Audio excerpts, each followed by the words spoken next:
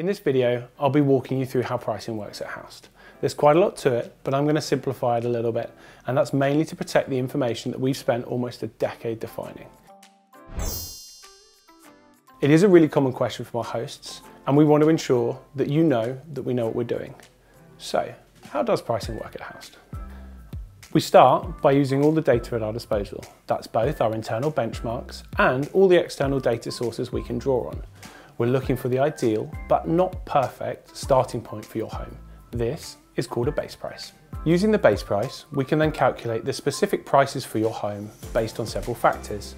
These include day of week, time of year, how far away we are from those dates, how occupied the market is, and along with major and minor events for the city or market the specific home is in.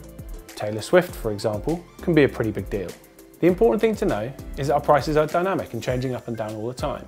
We're feeding in information about how homes like yours are performing for a given day or set of dates and adjusting up or down accordingly.